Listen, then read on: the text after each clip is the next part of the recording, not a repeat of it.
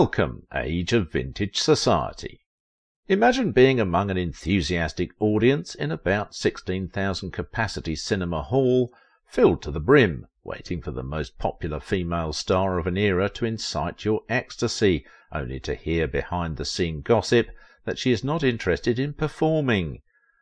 Being a celeb yourself, you go backstage and ask if she does not understand the kind of success the show will give her, and she responded, "Do you think I want success?" Tuesday Weld in her sultry talent shocked fans when she ditched juicy roles to fulfill personal dreams. Why Tuesday Weld never wore underwear. Make sure to watch the video until the end and leave your thoughts in the comments. If you are new here, join our wonderful community by subscribing to the Age of Vintage channel. Meet Tuesday Weld, the American beauty who came, saw and celebrated Hollywood, but ran away when Hollywood was celebrating her. Where is Tuesday Weld? Looking for Mr. Goodbar, star? I have not seen or heard about her recently. Is she hiding somewhere? The lady who also fascinated the likes of Elvis Presley. Could someone tell Weld that her beloved fans love her much, especially her beautiful face? And the now defunct Tuesday Weld's local fan club wishes her well. I guess you still remember Weld, that finest American actress who became infamously famous in the 1960s because of her easygoing lifestyle. At some point a popular media labelled her the archetypal nymphette, whatever that means. I once heard someone say Tuesday Weld may not be as ambitious as her Hollywood counterparts in the pursuit of fame, but that does not mean she hates success. Perhaps she needed something better than Hollywood success. It's a fact, it's a surprise, it's a tale of a teenager who survived the movie industry. Hollywood is an arena with a fantastic history of female child actresses who always grow faster than their age. Observers say they don't just grow, but grow up too fast because of the pressure to belong and achieve stardom as soon as possible. Weld, as a young beauty, had a similar but different story, a unique one indeed. Some say her mess in scandals unsettles her fans more than her talent, but she was able to rise to fame with her formula that no one can take away from her. When Tuesday Weld exhibited her talent on The Dick Cavett Show, she was in her prime age of 28, a golden age for an actress to achieve or consolidate stardom. Actors in this age range are a combination of talent, training, experience and professionalism. That was why fans wanted to know why she made such a career choice against obvious opportunities.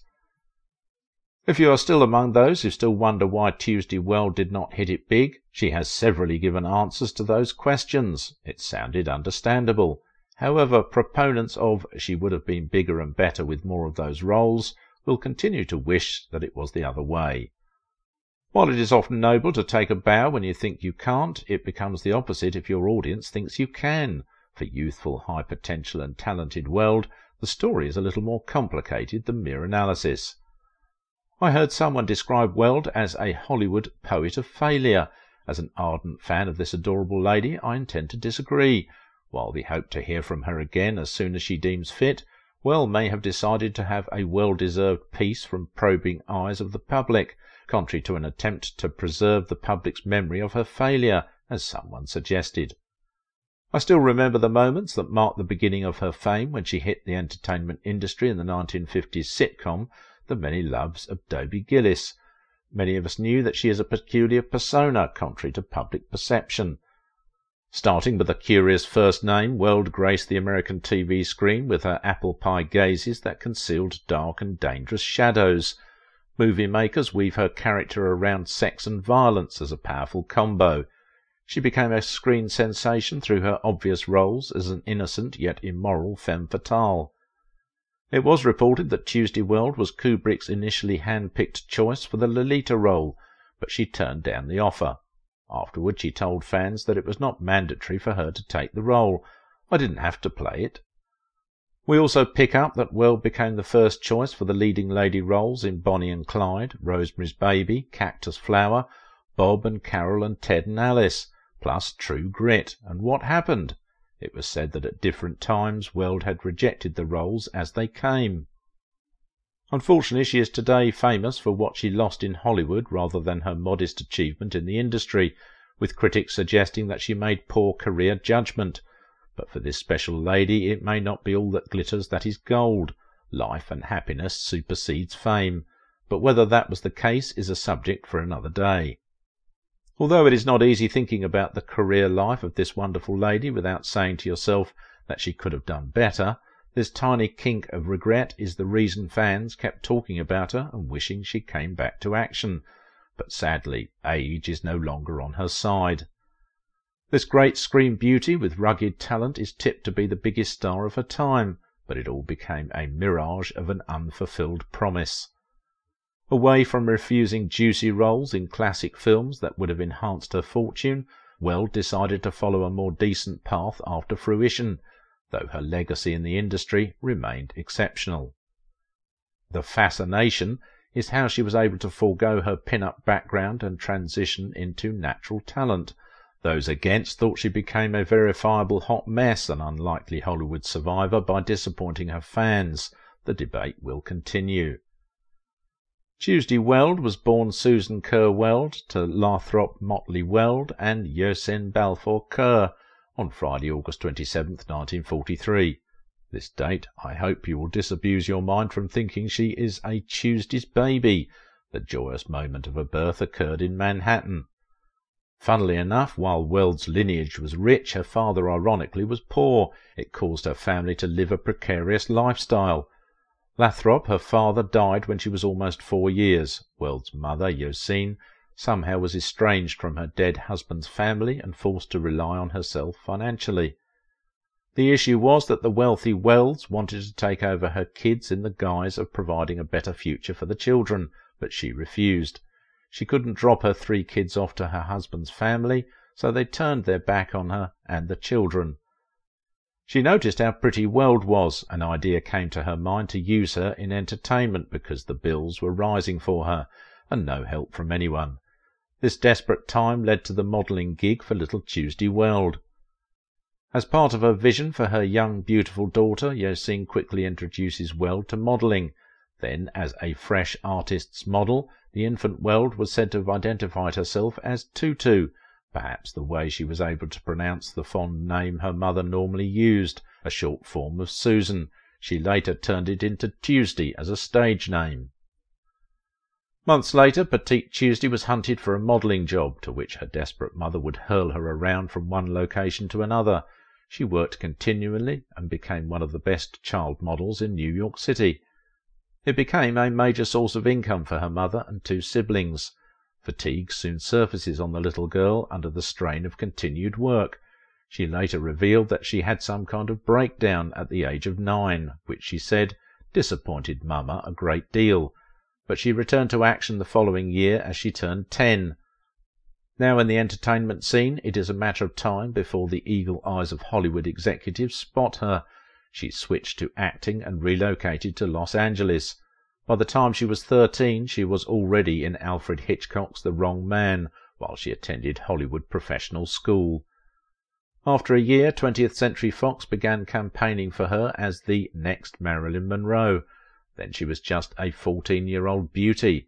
Studio talent promoters were said to have manufactured quotes that she never said, just to create awareness of the sultry image. For instance, "I never wear underwear, it's much warmer with nothing on." And her mother would add to the curiosity by describing her in a newspaper review as tawny blonde all over. At Fox, Weld debuted with Rally Round the Flag Boys in 1958, where she had a minor but memorable role as Comfort Goodpasture, the beatnik minder who appreciates the happiness of adolescent's transition to adult. Suddenly, she was seen yelling, "I like boys." That role provided her an opportunity for the role in The Many Loves of Dobie Gillis show. It became a huge success, with Weld turning instantly to the fantasy of millions of American young lads. Her popularity was so enormous that she became more important than the show. Acting roles were begging her to come rather than Weld begging to be cast. That was how famous she had become. Weld's mother was in the background, choosing mainly top-billed pin-up roles for young Weld in B-movies such as Sex Kittens Go to College, while her fame soared even higher. Her image skyrocketed notoriously and got several affirmative publicity for her rough behaviour. A columnist ranted about her careless, scandalous lifestyle, describing her as a disgrace to the industry. She was on the loose at the time, with several scandals attached to her name, some of which included dating men old enough to be her grandfather, drinking heavily and smoking pot. She was also reported to have little courtesy with the journalist. Let me not bother you with her success stories, even though they had ups and downs as she marched on. The truth was that Weld became a sought-after actress, with many producers planning their next movie with her character, even without her consent. At 18, Weld's fate was in her hand to decide, as she was given a sizable inheritance by her paternal grandmother. She became financially stable, but her choice of roles did not reflect anything better. She was seen in very crazy, sexually explicit roles, sticking a knife into her sexbot image for Lord Lover Duck in 1966, and so on. Was it the love of the dirty roles, or something she enjoys about such actions? I guess no one can tell. Interestingly, 27-year-old married Weld, that had a daughter, still went ahead to appear as a teenager in 1970 John Frankenheimer's I Walk the Line. That was how hot she was at the time. Things took an unfortunate dramatic turn for Weld after her 5-year marriage with Claude Hartz ended in divorce. She felt hurt and into a deep depression, and later told fans that it appears the brighter you are, the more you are prone to fall in life. It was a moment of sad reflection of too many coincidences that befall Weld. Within a year I had a divorce, my car crumbled and my house burnt, she lamented in an interview, and she was left with nothing to hold on to. She, however, did not give up. Tuesday at some point took about 5 years off the theatrical movie scene to take care of the home end. Within the period she got married to British comedian Dudley Moore and had a son. She resurfaces again in the movie scene with that provocative Looking for Mr. Goodbar. Weld was extraordinary in that movie rendition, displaying outrageous, a divorce, heavy alcoholism, plus double abortions. She was indeed a moral mess in a production that got her the only Oscar nomination for her career, and subsequently re-established her as a choice performer. Perhaps roles became so overwhelming for her that she started turning them down, causing fans to go gaga about her decision and critics to question her choice. Tuesday Weld found herself making clarification and correcting the already formed impression about her either not willing to improve her career status or just not wanting success. It prompted her to boldly come out and ask that touching question, "Do you think I want success?" In her 1971 response to incessant rumours about her personal affairs, Weld stated that she rejected Bonnie and Clyde at the time because it came when she had already decided to stay low and nurture her baby, and added that inside her she knew deep down that it was going to be a hit. She said the same fate troubled her during the time of Bob and Carol and Ted and Alice. She could not do otherwise, even though they all looked very big. It reeked of success, she had said. Contrary to what some persons thought, Weld said that some of her actions may be self-destructive, but that does not mean that she does not take her chances. I liked taking chances in movies. I like challenges. It's the reason she did even the unthinkable in films. Some analysts thought that Weld had some kind of a special strength, a kind of rawness that is believed to be very weak and delicate about her acting. Perhaps certain roles reminded her of something about herself. So far, Weld has been married 3 times, but her first marriage to Claude seemed like a big loss to her because of how she felt about it. Though she was given custody of Natasha, their daughter, with $100 monthly child support, Weld fingered her mother as a reason for that initial failure. She told an interviewer that her mother hated Claude and all the men around her and described her as a jealous lover. She hated all the men I'd ever been involved with, she had said. Weld thought that she did not live up to the expectation of her husband at the time and regretted some of the things she did professionally and privately. My life was probably wrong. What I should be was a housewife, and declared that her 5 years' marriage was just another of her mistakes. With gossip of her flirtations with men 3 times her age and a private life bedevilled with hints of obsession, sexual activity and family conflict, Weld acknowledges that she did not get things right somehow. As a 16-year-old movie starlet, she was once seen bravely walking into the lobby of the Beverly Wilshire Hotel, probably an invitation, and asking to be allowed to see Elvis Presley in his room. The King, interestingly, desired her too. Though she is retired and far away from the movie scene, she is today a marvel because the contemporary generation refers to her name in several TV shows, indicating that her legacy is evergreen. Tuesday Weld was said to be the next Marilyn Monroe, but there were women to outperform her. Raquel Welch replaced Marilyn Monroe? Watch this video.